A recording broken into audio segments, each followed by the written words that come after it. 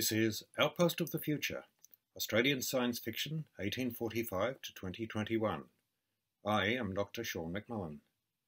Before starting, I need to point out that I have not included Aboriginal myths and legends in this talk. This is because I have little background in the area, and anything that I might say would be sure to be incomplete, inaccurate, or just plain wrong. This is a vast and fascinating part of Australian culture, however, and I encourage viewers to do a web search and explore the subject for themselves. The earliest known Australian science fiction story is Monster Mine by P.G.M., which appeared in the Oddfellows magazine in 1845. It speculated that by 1945, an enormous copper mine would finance splendid civic buildings, churches and universities, went on to predict a type of word processor, the phonotypographical chair, and speculated that electricity can make wheat grow faster. A lot more speculative fiction by Australians was published in the second half of the 19th century. European Australia was a thin band of coastal settlement around a vast unexplored interior, so many authors speculated about lost cities and utopias hidden inland. Former convicts made up much of the European population. Many exiled from Britain for demanding things like better working conditions, fair wages, and the right to vote. These ex-convicts and their children often became rich, well-educated, and influential. Australian labour reforms were among the most advanced in the world. Working conditions were better than in Britain. Men had the vote by 1901, and 10 years later women had the vote too, well before British women. Australia itself was becoming a real-world utopia. Thus it was that utopian fiction became popular. Wonderful lost civilizations remained the mainstay of Australian speculative fiction for 8 decades, and often featured fabulously wealthy cities, reflecting an obsession with discovering gold and getting rich. Carlton Dawes' The Golden Lake was published in 1891 and features a great white city in Western Australia, founded by the Chinese and crammed with gold and precious gemstones. Australia was identified with the lost continent of Lemuria in G. Firth Scott's 1898 novel, The Last Lemurian, describing the Lemurians as far more cultured and civilized than Europeans. As interest in utopian literature declined, stories about invasion took over. All through the 19th century, the French, Germans, Americans, Russians, Japanese, Chinese, and even the Spanish were suspected of planning to land a few shiploads of Marines to seize the continent. In reality, there was no attack on Australia for the entire 19th century, but all this paranoia generated a market for invasion novels. These were more thrillers than science fiction, however. Most involved invasion by China or Japan, and emphasised that there was a vast amount of Australia to defend, but very few Australians to do the defending.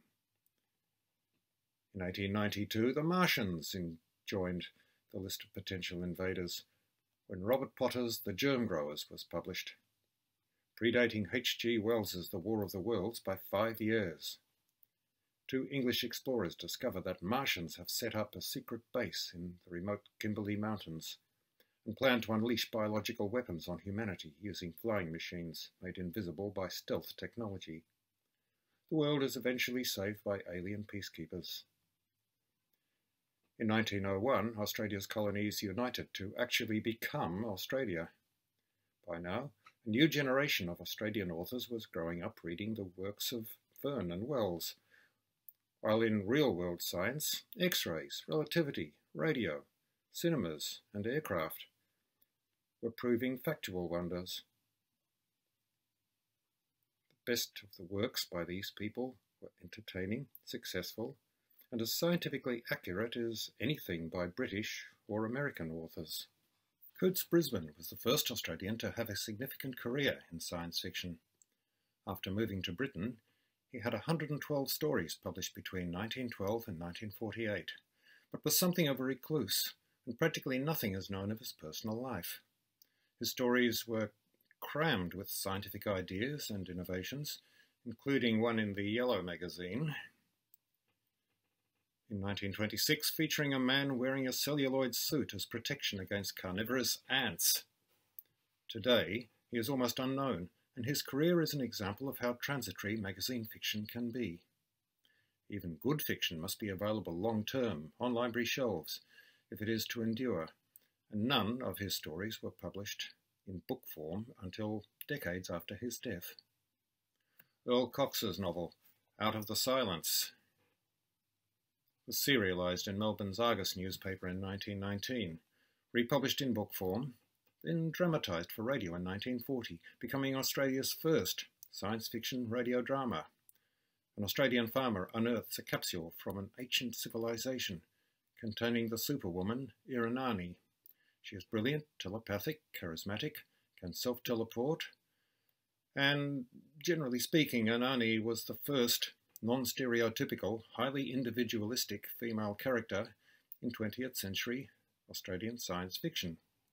The novel combines racial, utopian and lost civilization themes, and while it appears to disown racist theories, it does have a strong eugenics undercurrent. Out of the Silence remained the most successful Australian science fiction work until Neville Shute's On the Beach was published in 1957. The American and British pioneers of the 1920s and 30s are well known, but Australia also had a significant presence in this period. Only Australian authors who spent time overseas in the 1930s produced anything like a substantial body of work, however. James Morgan Walsh moved to London in 1929, and his lifetime output was over 100 books, mainly thriller, mystery and crime novels. His output included 3 novels that were classic space operas. Vandals of the Void, published in Wonder Quarterly in 1931, is the first verified Australian work to appear in the American pulp science fiction magazines. Vandals was a novel of space piracy. The evil Mercurians try to do a bit of plundering in the shipping lanes between Earth and Mars, but the Space Guard intervenes and defeats them. For the 1930s, Walsh's luxury space liners and enormous battle fleets were new and exciting, and he was the first science fiction author to stage a large-scale battle in space. Alan Connell was 19 when The Reign of the Reptiles was published in Wonder Quarterly in August 1935. His Dream's End featured the famous Frank R. Paul cover artwork of a battleship floating upside down above New York. In the latter story, the universe is a dream in the mind of a cosmic superbeing, and the dream is falling apart as it wakes up. The 1940s were a very strange time for Australian science fiction. In April 1940, a wartime import embargo cut Australia off from American science fiction. Local publishers, who were largely clueless about either science or science fiction, churned out some appallingly bad works to fill the gap in demand. In one novel, a mad scientist does a brain transplant with a pocket knife. In another, a zombie rat robs a bank. The 1947 novel, Tomorrow and Tomorrow, is the only local science fiction novel of the decade that had any sort of literary merit.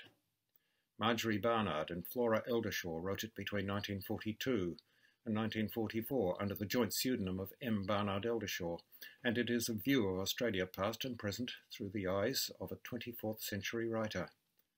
While more social commentary than science fiction adventure, it nevertheless features some innovations, such as a psychic polling booth.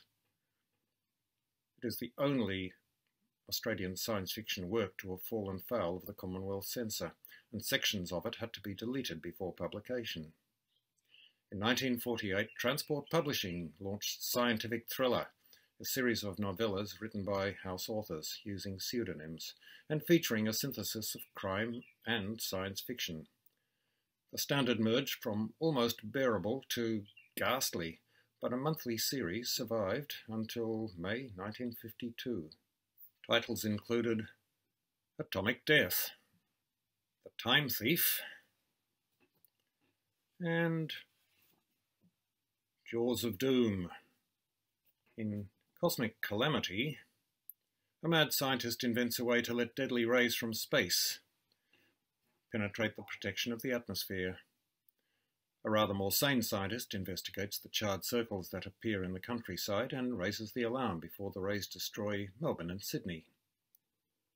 By now, the local market was again being penetrated by American science fiction because magazines like Astounding brought out Australian editions to bypass the import ban.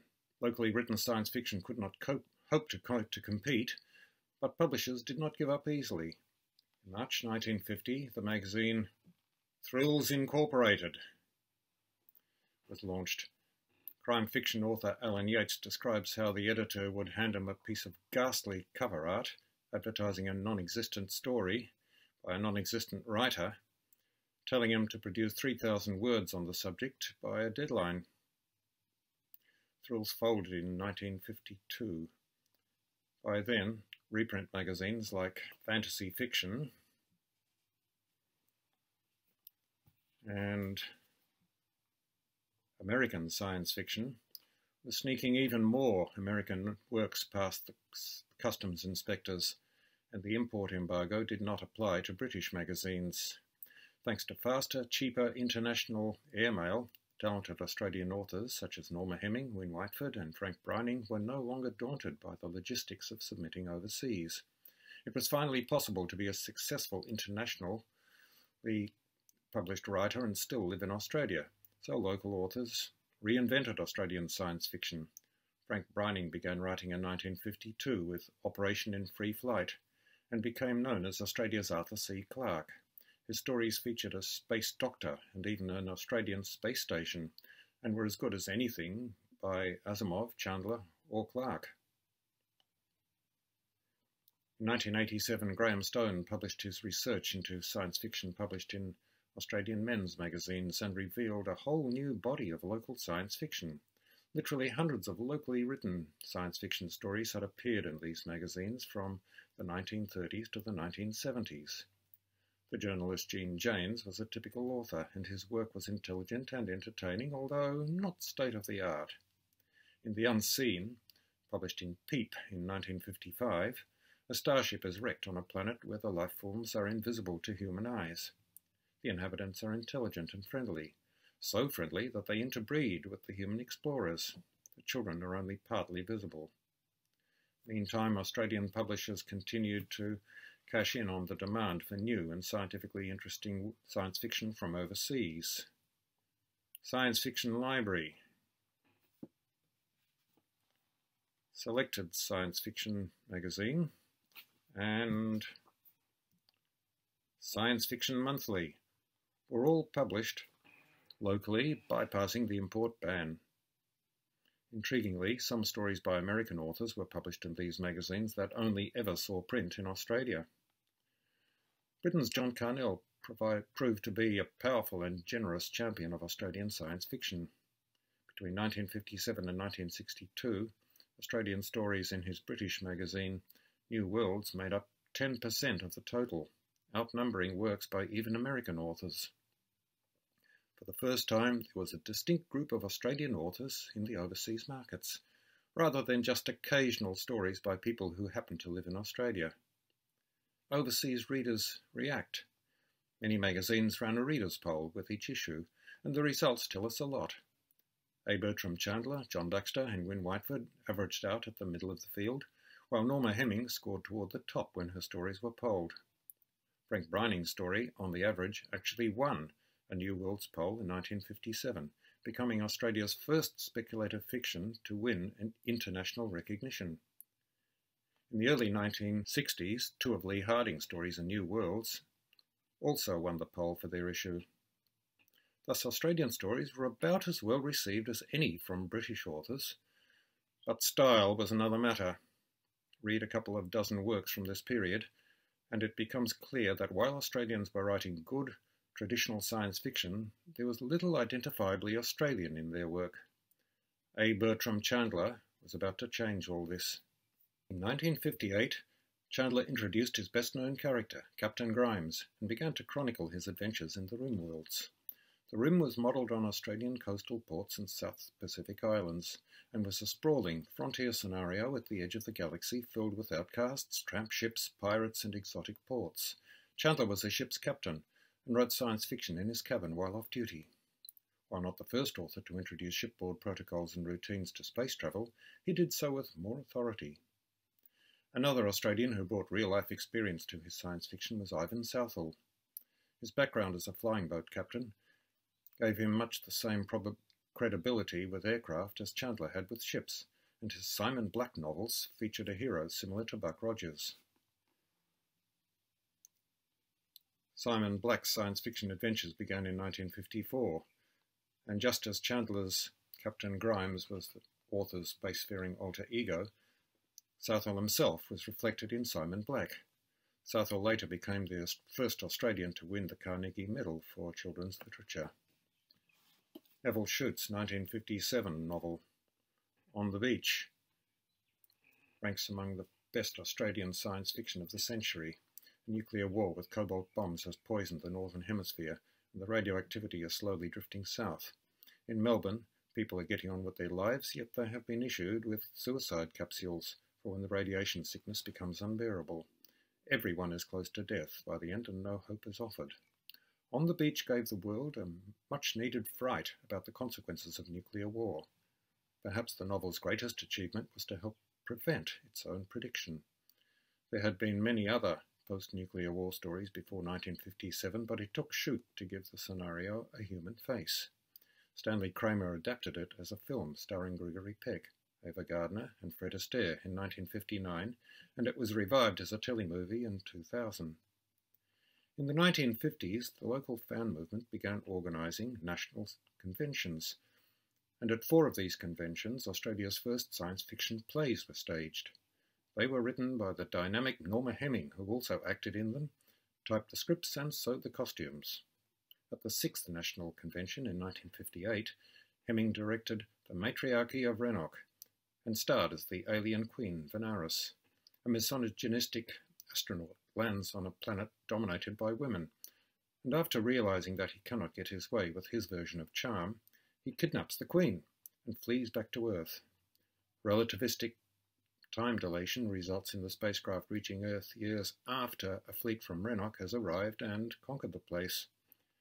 It was revived in 2010 at the World Science Fiction Convention, this time directed by myself. Hemming was also a pioneer of hard science fiction in Australia, and her 1958 story, The Death of Lasso, is considered to be her best work. The aliens of Lasso have conquered Earth and crushed human resistance, but Lasso's government changes.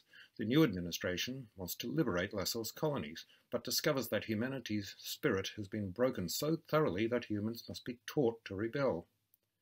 Hemming died of lung cancer in 1960 at the age of 31, yet that was not the end of her career.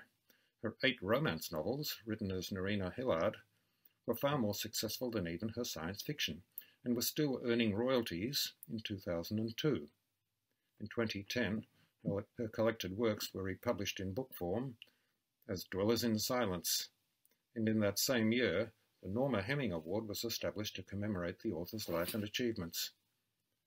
In 1959, the Australian government finally repealed the wartime import embargo that excluded American magazines and books, but by then many local authors were already prospering in overseas markets. From 1961 to 1970, there were 92 Australian authors active, with over 300 works of long and short fiction published. Selling novels overseas was harder than selling stories, but by now even that began to change. Chandler sold his first novel, The Rim of Space, overseas in 1961, beginning a series that became one of the most important achievements in Australian science fiction.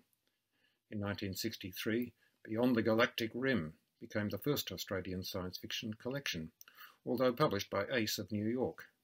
Chandler proved that an Australian can have a substantial career in science fiction while actually living in Australia, selling 23 stories, 19 novels, and 2 collections in the 1960s alone. Chandler became the first Australian to be made a guest of honour at a World Science Fiction Convention, was the first Australian author to have a fan following, and remained the country's foremost science fiction author until his death in 1984. Overseas publishers soon helped other Australians get published but Horwitz Publications continued to be an important local resource. It was a family company that had been established in 1921 and had published a number of science fiction magazines and novels during the 19 years of wartime import restrictions. It published Damien Broderick's A Man Returned in 1965, which was Australia's first locally published science fiction collection. Broderick began his career with stories in the Monash University student magazine, Chaos. His 1963 story, All My Yesterdays, is a lightweight literate entertainment describing the psychoanalysis of Lazarus. He made his first overseas sail the following year, with The Sea's Furthest End. While continuing to write science fiction in his spare time, he went on to become a senior fellow in the School of Culture and Communications at the University of Melbourne before moving to the US. He has written or edited over 50 books, been runner-up for the Campbell and Sturgeon Awards, and his 1982 novel, The Judas Mandala, is credited with the first appearance of the term virtual reality. John Baxter was 23 years old when his first story was published. He is best known as the editor of the first anthology of Australian science fiction, the first Pacific book of Australian science fiction, published by Angus and Robertson in 1968. This presented a sample of science fiction by Australians from the 1960s, displaying the author's growing concern with style, raising the profile of locally written science fiction, and, most importantly, making the stories available in libraries long after the magazines that had published them had been culled. Baxter's own short science fiction reflects influences from the New Wave style of writing then in vogue. Apple, published in 1966, is a surrealistic work in the extreme, featuring a gigantic apple tunnelled by human miners. Some of Peter Carey's earlier stories can also be described as New Wave science fiction and were published in literary and academic magazines in 1972. In his very first work, Crabs, The End of the World as We Know It traps characters in a drive-in movie venue. Peeling and A Windmill in the West are also identifiably New Wave science fiction. Jack Wadhams had more short science fiction published in the 1960s than any other Australian, even though his first story, There Is a Crooked Man, was only published in 1967. This tour of the future of crime had multiple reprints and established Wadhams as a world-class science fiction author. Born in England, he migrated to Australia in 1955. Yet it was in the American magazine Analog where he made his name. His style is generally droll and witty, if a little sharp. Split Personality, published in 1968, features a criminal surgically split down the middle to turn him into a starship's psychic navigation beacon. Who's a What's-a is one of Wadham's best works, exploring the impact of cheap sex change technology. Lee Harding began his career in British magazines, but went on to establish himself as a young adult author in the 1970s. His most successful novel, Displaced Person, won the Alan Marshall Award. He also won the Ditmar Award for Australian science fiction 3 times. His 1970 Ditmar winner was Dancing Gerontius, set in an overpopulated world where the enormous ageing population is culled once a year with chemically induced orgiastic revels. 7 major television series for children and teenagers were produced in Australia in the 1960s. The Stranger, which screened in 1964, featured alien refugees looking for a new home on Earth, a land in the mountains west of Sydney, and although given a hard time by the Australian authorities at first, an enlightened Prime Minister intervenes and makes peace. One Ginger was broadcast in 1967 and was based on the fact that figures in some Aboriginal cave paintings resembled astronauts in spacesuits. The series featured a tough female military commander, an innovation that even Star Trek had not managed by then. Both series were later broadcast in Britain. In 1966, a TV series was set aboard an internationally crewed starship that cruised the galaxy sorting out problems on distant worlds, but it was not Star Trek. The Interpretaris was a show for children, and its first episode beat the first broadcast of Star Trek to air by 3 weeks. Unfortunately, the plotting, production standards, and technical content reflected the show's small budget, but it was successful enough to spawn sequel series, Vega 4 in 1968 and Phoenix 5 in 1970. Overall, these space operas placed too much emphasis on lightweight comic entertainment. Some episodes were promising, and the series made money, but the formula did not produce lasting success. Young science fiction viewers moved on to better overseas shows, and it was not until the 1990s that quality Australian science fiction for television returned. In 1969, Australian fans inaugurated the Ditmars, Australia's first science fiction awards. The Ditmars were modelled on the Hugo Awards and were voted on by members of the Australian National Science Fiction Convention. They allowed local authors to add the words award-winning to their publicity, and this was invaluable when competing for attention against big names in overseas markets. The 1969 winner in the original science fiction category was Chandler's Spartan Planet, a novel set in a monosexual society. It was republished locally by Horwitz as False Fatherland. In 1969, an unusual experiment began when Vision of Tomorrow was created. Financed by the Sydney millionaire and science fiction fan, Ron Graham, it was edited and published in Britain by Phil Harbottle and meant to contain a quota of Australian stories. Vision published many works of excellent quality and collected Australia's first Hugo nomination for a professional work. The best Australian contributors included Harding's Dancing Gerontius and Chandler's The Bitter Pill, both of which won Ditmar Awards.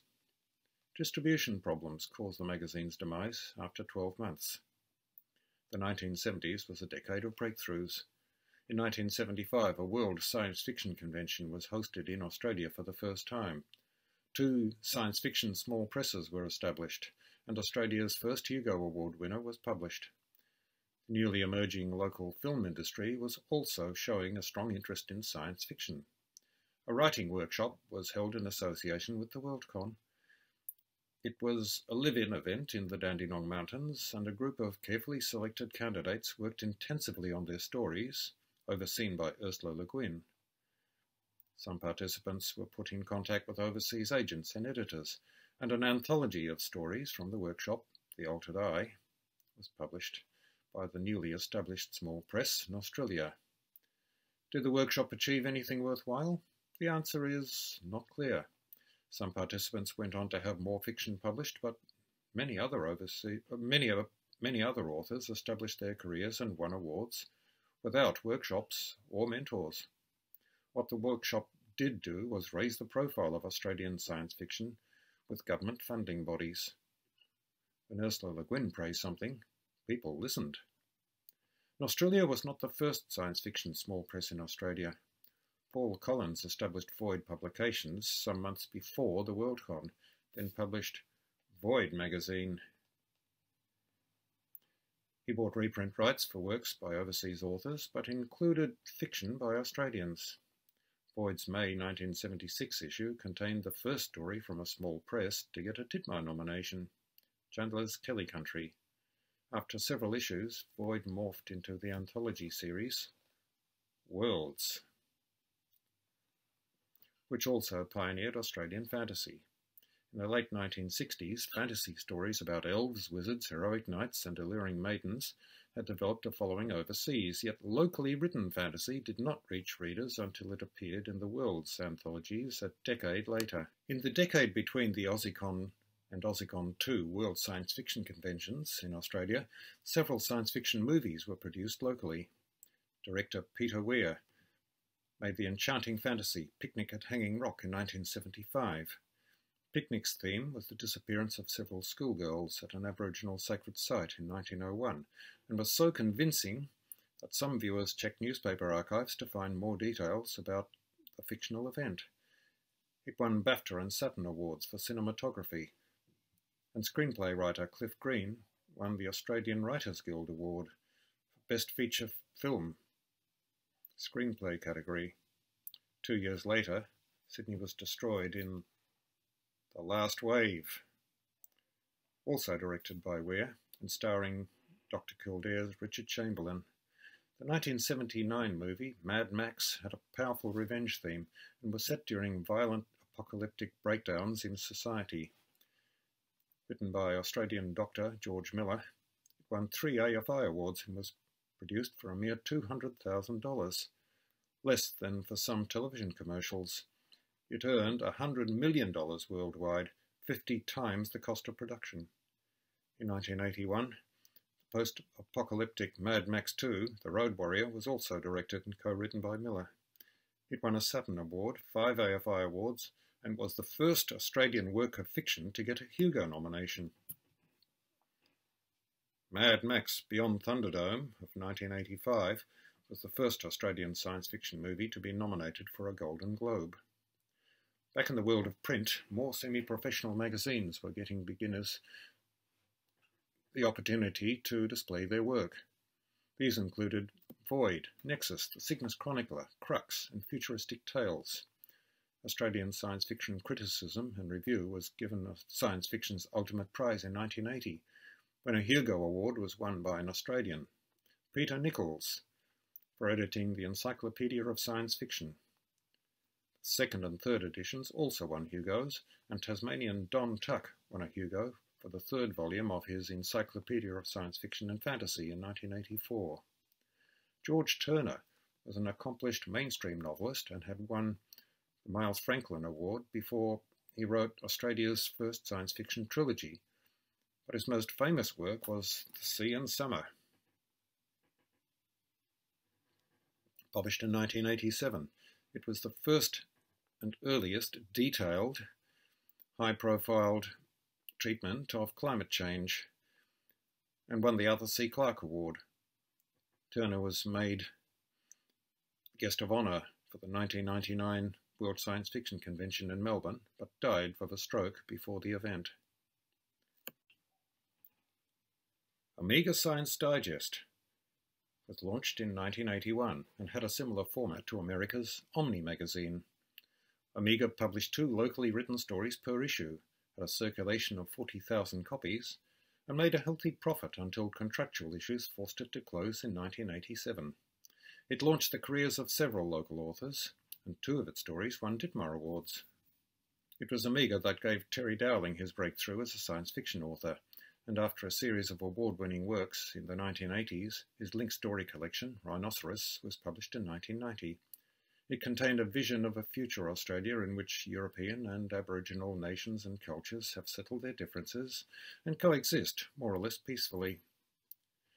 Dowling's consistent and detailed use of science, technology, mythology, and local geographical settings continued in subsequent Linked Stories collections and earned him yet more awards.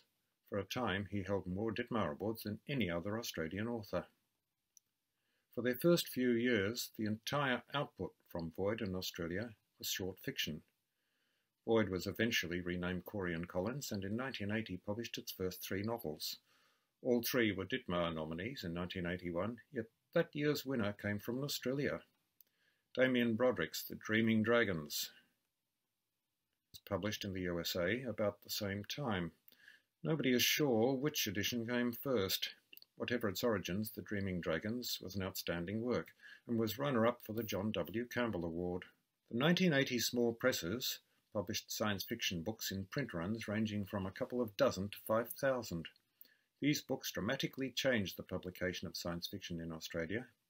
In 1983, Corey and Collins published 4 books, the anthology Frontier Worlds, and 3 novels, but Collins would publish only 1 more novel before he wound up the company.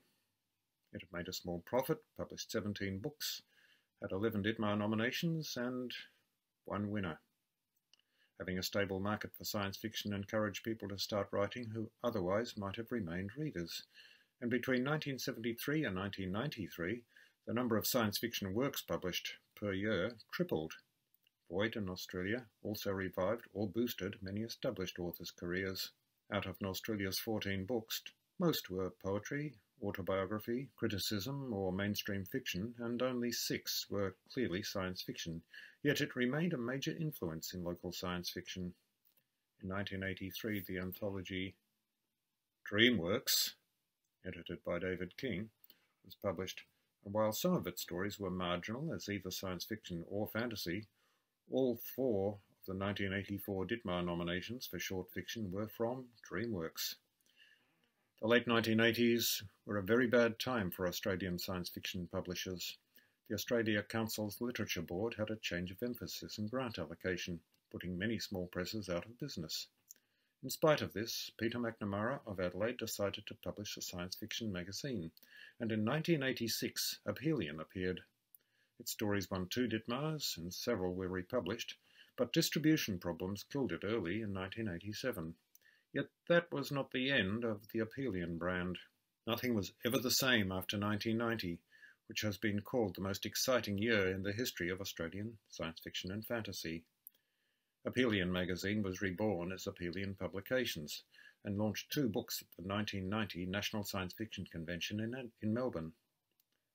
Turner's A Pursuit of Miracles and Dowling's Rhinoceros. Rhinoceros had an alluringly beautiful cover by Nick Stathopoulos, who later made a name for himself in mainstream art. Aphelion had no Literature Board grant and had to make twice as many sales as its predecessors just to break even, yet it survived and prospered. Rhinoceros made it into the Locus magazine, prestigious recommended reading list, and it won a Ditmar Award. This is the second of Dowling's linked collections, the 1992 Blue Tyson. In March 1991, McNamara approached me for a collection. A year later, almost to the day, the first copies of Call to the Edge came off the press. It was launched at the National Convention, and here I met Neil Gaiman, who told me the best form of promotion was word of mouth. Following his advice, I sent out dozens of review and promotion copies, and the book paid back my advance and made a profit. It also made the Locus recommended reading list and got a Ditmar nomination. McNamara now asked me for a novel. Back in the 1980s, I had submitted Voices in the Light to a New York publisher, waited 18 months, and then was told that the manuscript had been lost. I resubmitted. It was rejected. Aphelion accepted Voices in the Light within days, and in 1994 it became Aphelion's first novel. It was launched by Peter Nichols and William Gibson, sold out, was runner-up for a Ditmar Award, and was very well reviewed. Most importantly of all, a New York agent decided to recruit me after reading Voices in the Light. Aphelion again showed that small presses were better attuned to innovative and edgy science fiction than most mainstream publishers, were likely to take a chance with new authors, and could help those authors move on to larger markets. It had 4 Ditmar winners from 17 nominations, and was still viable when Peter McNamara closed it down, having decided that Australia's booming science fiction market no longer needed help from his sort of small press. In 1990, Martin Middleton's fantasy epic, Circle of Light, was launched by the mainstream publisher Pan Australia. In what was then quite a bold experiment, Pan put a substantial marketing campaign behind the book. It sold 15,000 copies over its first 3 print runs, which for Australia was the bottom end of bestseller status. Its popularity showed that there was a large potential market for Australian fantasy. Other authors, such as Tony Shillito and Dirk Strasser, followed. Sales of fantasy expanded, and science fiction prospered by association. In 1995, HarperCollins Australia joined in, and was rewarded by large sales of fantasy novels by Sarah Douglas. In hindsight, it is astounding that nobody had noticed this potential market earlier. All through the 1960s and 70s, Chandler sold very well in Australia, although his books were published in America, then imported, distributed and promoted by big Australian publishers. All this activity left quite a large niche for small presses. Perth fans founded Eidolon magazine, which ran from 1990 to 2002, while Melbourne's Aurealis magazine was also launched in 1990 and is still running. In his 13th year's best science fiction anthology, Gardner Dozois called Aurealis and Eidolon two of the three best semi-pro zines anywhere. In 1995, Aurealis inaugurated the Aurealis Awards as an alternative to the Ditmars. Since their inception, the Ditmars had been plagued by eligibility anomalies, accusations of rigging and unrepresentative voting. The Aurealis Award used panels of well-read experts to decide upon winners, and soon developed a lot of credibility with commercial publishers. By the mid-90s, the internet was bringing the world ever closer to Australia. Eidolon was the first Australian science fiction magazine to establish a website, making a large selection of its stories, artworks, and articles available for free, and sponsoring home pages for several authors. In 1997, Aurealis established a website as well. The young adult market expanded during the 1990s, and the highest profile works included Julian Rubinstein's award-winning computer games trilogy, Space Demons. This featured adolescents resolving issues and problems by rejecting aggression and using goodwill and compromise. It was adapted for stage performance and taken on a national tour. By now, Paul Collins was making so much money from writing children's and young adult science fiction that he sold his bookshop to concentrate on writing. He was soon able to buy an office, auditorium and warehouse for his next small press, Ford Street Publishing. Technology helped trigger the increased output of science fiction by Australian authors in the 1990s. Word processors involved polished, clean manuscripts to be produced cheaply and quickly, and enabled magazines and small press books to be produced with far lower overheads. The growth in private internet use from 1991 onwards made overseas correspondence and submissions far easier from geographically remote Australia. The story of Australian science fiction in the 1990s cannot be separated from that of Australian fantasy. Paul Collins pioneered Australian heroic fantasy in his Worlds anthology series in the 1970s, and Keith Taylor's Bard fantasy novels were published in the 1980s. Local commercial fantasy novels were virtually absent from the shortlists for awards, however, which were dominated by science fiction that included Darling's future Aboriginal technology, the socially astute visions of Turner, the hard science fiction of Greg Egan, and techno-steampunk by myself. Finally, in 1997, fantasy works by Lucy Sussex and Russell Blackford won at Ditmar Awards, and around this time, the new Aurealis Awards introduced a specific fantasy category. What was the problem? In Australia, commercial publishers were more familiar with mainstream literature. They seldom sought advice from the science fiction and fantasy community, and preferred works with conservative content. On the other hand, fantasy was the powerhouse that drove sales, so why change? The best local science fiction titles sold around 5,000 copies, yet some fantasy novels sold over 20 times as many. The 1990s was also the beginning of a golden age for Australian science fiction on television. The series The Girl from Tomorrow was a young adult time travel adventure. It cost a staggeringly low $2.4 million for 6 hours of television, and followed the adventures of Elena, a girl from the year 3000 thrown back in time. The producer Jonathan Schiff arrived on the scene with Ocean Girl, which ran from 1994 to 1999, and even had its own fan club. Ocean Girl featured an aquatic alien girl who was as much at home in the water as on land. Schiff went on to have a very successful career specializing in young adult science fiction series for television. Round the Twist ran from 1990 to 2000 and was a mixture of surrealism, comedy, science fiction and fantasy by the children's author Paul Jennings. The plots of the standalone episodes were often highly original, such as a TV remote that could fast-forward, stop or rewind reality, a green baby from a cabbage patch, and the Viking invasion of a 20th century Australian fishing port. Spellbinders ran from 1995 to 1997 and had the most original and well-realised alternate world of any Australian series. the electricity-based Renaissance-like parallel Australia of the Spellbinders. Its principals, Rhianna and Paul, were allowed their first and only kiss at the end of the 26th episode, moments before they were to be separated forever.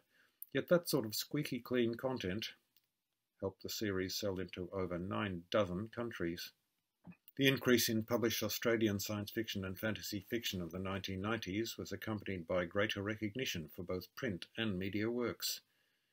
Greg Egan's stories won more readers' polls in Britain's Interzone magazine than those by British and American authors, and his 1994 reductionist novel about virtual reality, Permutation City, won the 1995 Campbell Award.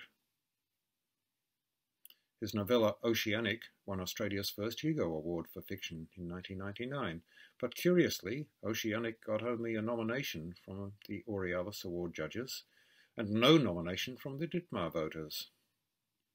Egan still holds the record for the most Hugo nominations for fiction of any Australian. No Australian novel has ever reached the Hugo shortlist, although in 2000, Egan's Terranesia and my novel, Souls in the Great Machine, tied for 10th place in the nominations for the Hugo ballot. Oceanic is a powerful statement about religious experiences as the basis of faith. The central character, Martin, lives on the planet Covenant, and like Earth, it has large surface oceans. His faith is based on an intensely moving religious experience in his childhood, but as an adult he discovers that an endemic alien microbe might have been responsible for his life-changing childhood rapture. Jack Dan, an American author and editor, migrated to Australia in 1994. In 1997, he became the first Australian resident to win a Nebula Award for his novella Da Vinci Rising. The following year, he and his wife, Janine Webb, edited an anthology intended to present the best in original Australian genre short fiction at the end of the decade, century, and millennium. Dreaming Down Under became the first Australian book to win a World Fantasy Award and was the ultimate statement on short science fiction and fantasy from Australia at the time. By now, the best of Australians' science fiction and fantasy authors could earn a good income from fiction, and some are writing full-time. Statistics show that the most successful science fiction authors tended to be male in the 1990s, while most Australian epic fantasy was increasingly written by women, who were making a lot more money. Like Egan, I established myself with short fiction published in Britain, America, and Australia. My first novel, published overseas, The Centurion's Empire, won an Aurealis Award in 1999, but my signature work was the steampunk Great Winter trilogy of novels. It began with Souls in the Great Machine in 1999, which was set in a technically regressed but stylish future Australia, ruled by a rather psychopathic cast of warrior librarians. The series won a Ditmar and Aurealis Award. One last breakthrough in the 1990s was the first chronicling of local science fiction's own history. Until then, only brief accounts in convention handbooks and encyclopedia entries documented how Australian science fiction had developed. But this all changed when Melbourne University Press published the MUP Encyclopedia of Australian Science Fiction and Fantasy in 1998. Edited by Paul Collins, it was launched by Neil Gaiman, became highly valued as a buying guide for school librarians, and eventually sold out.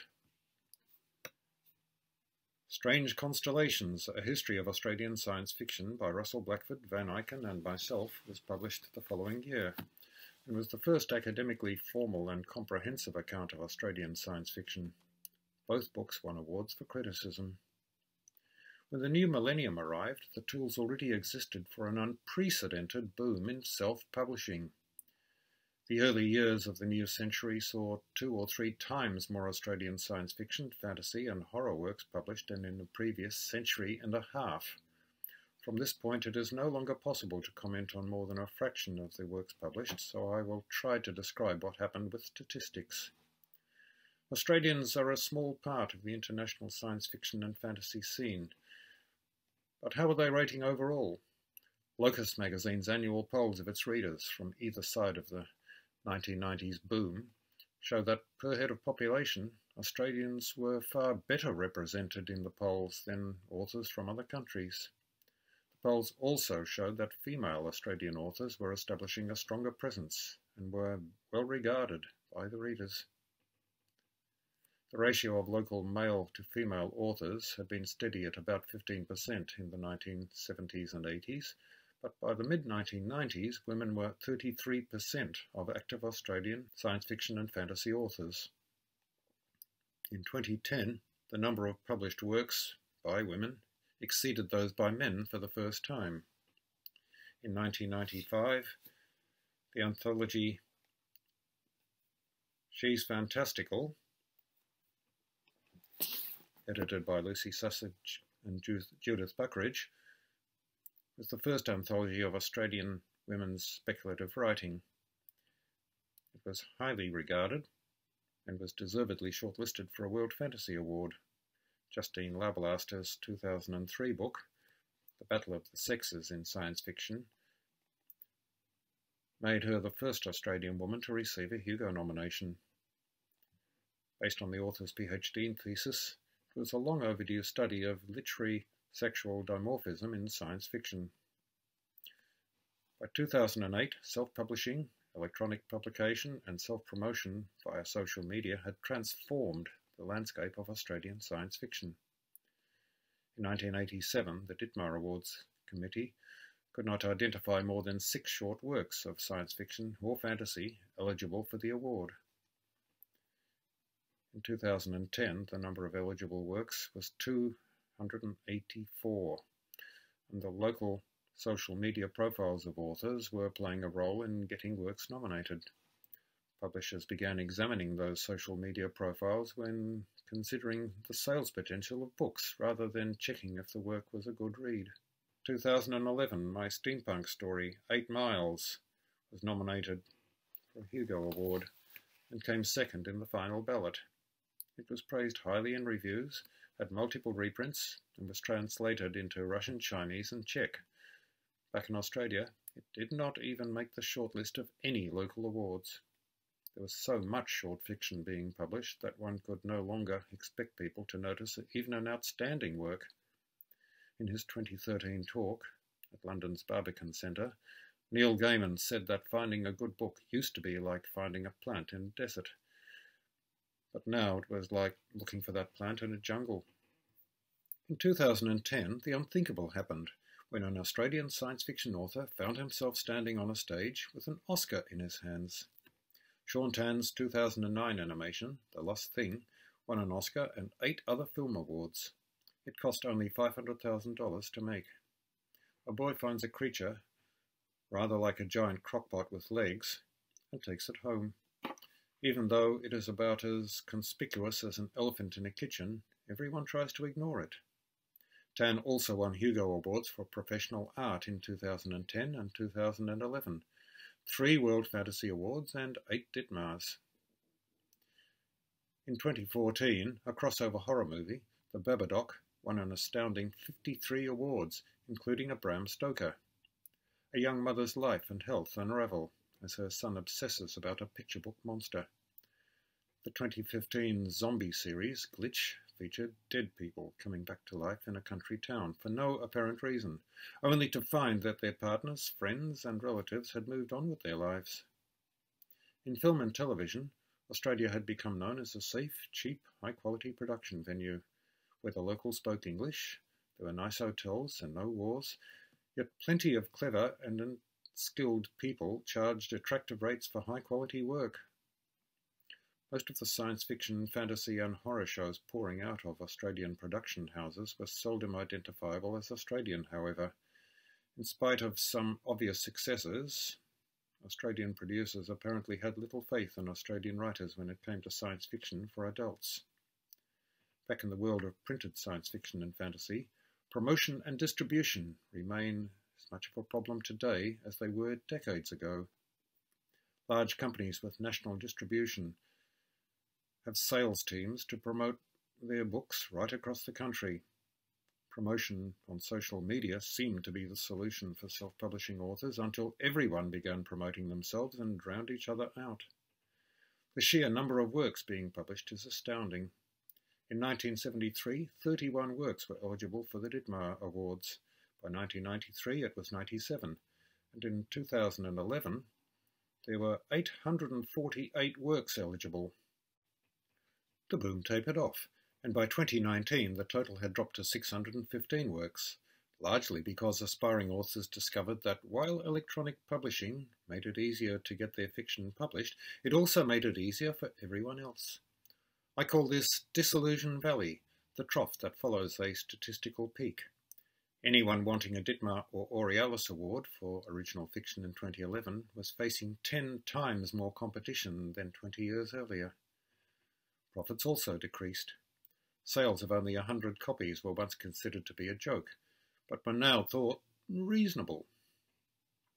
It is a myth that the digital revolution removed all constraints on publishing. The gatekeepers of commercial publishing still controlled promotion and distribution, and used these resources to promote a very small number of high-profile authors.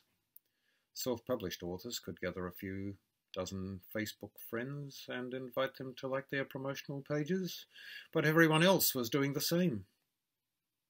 I tested myself on the Tangent Online recommendations for 2019 and managed to pick only half of the Australian authors listed before trying again with a computer, and I'm meant to be an authority. In the Ditmar Awards, recent changes in gender balance have been spectacular, with women receiving over 2/3 of the nominations for fiction, and writing nearly 9 out of 10 winners. Remember, only 4 works by women had ever won a Ditmar for fiction in the quarter century to 1993. Today, works by Australian women have become absolutely dominant in terms of local recognition, although they only write about half of the total works. What about quality? Using works recommended by Locus magazine's reviewers as a guide, we can measure the digital revolution's effects on the quality of Australian science fiction. The 1991-93 average was 70 Australian works published per year, with nearly 6.7% recommended by Locus reviewers. In 2017 to 2019, the average was 642 works, with just 1.2% recommended. In other words, 9 times more works got 6 times less recognition. Did the digital revolution improve Australian science fiction? Apparently not. How did COVID-19 affect output? In 2019, Australian authors produced 615 works. Then in 2020, Australia's strict lockdowns promised a new boom in science fiction output. Even under these absolutely ideal conditions, the total number of works published in 2020 was 7% down from the previous record, set 9 years earlier. There was an upswing in output, but not a boom. Today, Australian science fiction has mixed prospects. There are regular literary conventions that run at a profit, with attendances of about 200, yet Australian media conventions can realistically expect 20,000 fans to attend. Science fiction is now big business in Australia, but it is not traditional print science fiction. It is easier than ever to get published, and the best works are serious contenders for the world's top awards. But promotion and distribution remain a nightmare. All is not lost, however. Whatever the problems facing us today, I am not worried. The story of Australian science fiction shows that the best is always still to come.